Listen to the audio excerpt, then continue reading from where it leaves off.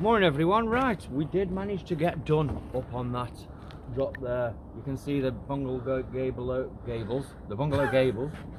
They're all finished now, so that is ready to be stripped. Ready to be roofed in. All we got to do is put fire socks in the top. But they can be done a little bit later because we're on this drop. The next bungalow, we've done 13 courses on the other side, just left the lintel off for now, and we've done 10 courses on this yesterday, so 23 courses on the gables. After we came across there, we've only got a tub of mortar left to see us through till we get some later on. It didn't get dropped on Saturday and I wasn't aware of it till yesterday afternoon. So we're going to get 3 more courses on this side. We're going to jump up to the top. We're going to do thermalite blocks. We're going to do the concrete party wall blocks, and we're going to do these thermalite blocks. That's what I'm going to do today, to see if we can get that mortar to stretch a little bit further. Once we run out, then we've got cavities to clean out into the last plot all the way round. We've got cavities in the top plot that need cleaning out and blocks replacing where we can put them in, where there's no gables. So we've still got some jobs that we can get done today, even if we're out of mortar, and this can get finished loading up. So we've still got plenty of work to do. Let's crack on with it. Yeah.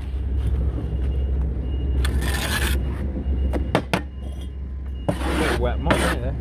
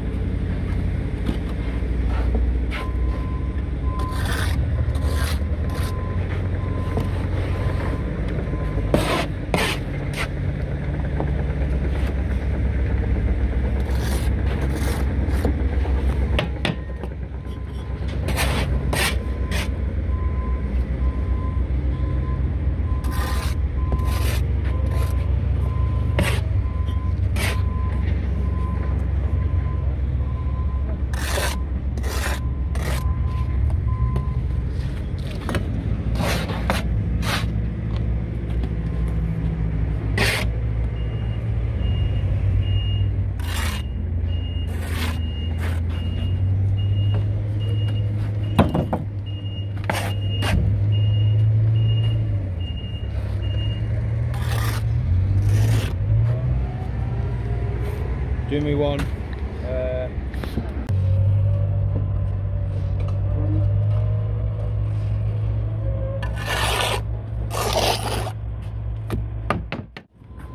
Right, we've now finished that second lift over there. You won't be able to see it from here unless Ozzy does a little bit of a zoom in. Yoink.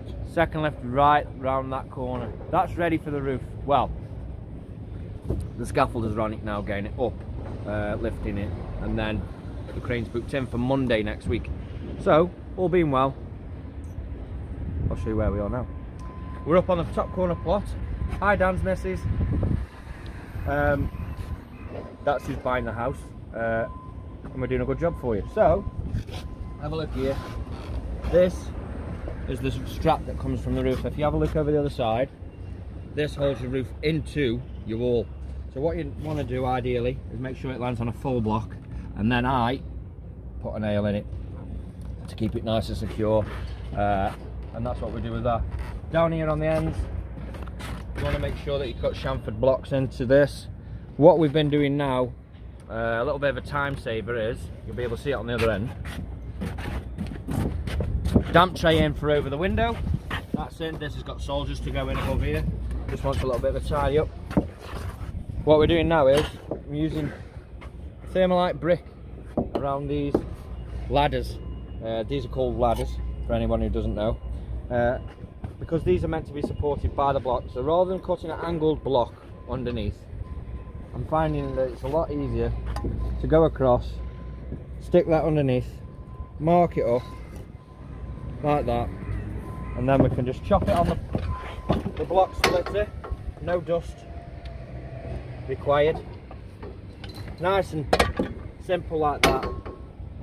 No wastage. And what we'll do is that piece will get bedded underneath there to support that, and then I'll just cut another piece into this, another piece of block into there, and then it ends up like that. Obviously it's just got to be mortared in, but that is a nice little solid section, no gaps, no nothing. It's built up and it'll support that a lot better than trying to wedge a cut under or whatever, I feel anyway. And it's nice and quick for me. And then obviously the offcut will just go in there like that, and then you can get another piece in there. Just have to cut a little bit off it. Do that all the way up. Trowel of woe. It's a nice sunny day. Last night I shot 46 going round golf, just 9 holes on the way out, which is pretty good for me. Was hitting it a lot better than usual. I'm going to be doing a video tomorrow. Got a round booked in, 4-ball. So get over to the golf channel tomorrow night. I'll be having that up, no problem. But now just enjoy a little bit of block laying. You don't have to go over the top of the line, just go through it. And then once I've got so far, Ozzy will jump on this other side and he'll joint that up for me. There's some snots hanging out at the minute, you can see hanging proud, but that's because they're nice full joints. And we just slap one up onto the wall just like that. You can see the joints are very full. And we just keep trolling. Up on this corner plot there is 3 of these gables like this. You got this one, the opposite side, and there's a little pediment on the front. It's not as big. How many blocks are in that one at the front? Literally just about 20, 25. Oh, so it's not many. That's pretty good then. That's just a little bit of an update for you all. And I only like you, unless Ozzy has been doing a lot of spreading for me now on the brickwork, which is speeding things up a bit. But obviously on these thermalite block, because they're so dry, if he was to get in front of me spreading with these, by the time I got to it, the bed would be all dry, and I don't really want that. It just makes everything harder to go down. So he can carry on with his loading duties after. We didn't preload any of this drop, did we? No, just started this morning. Because, to be fair, when we get up here, because I do all the block work first, he's got plenty of time to get in front, and you can't really load bricks and blocks. So what I'll do is I'll do the block work on this side, I'll move over to the other side, and then he'll load up this up with brick and vice versa, and we'll keep bobbing around. So he's already got somewhere to work and I've got somewhere to work.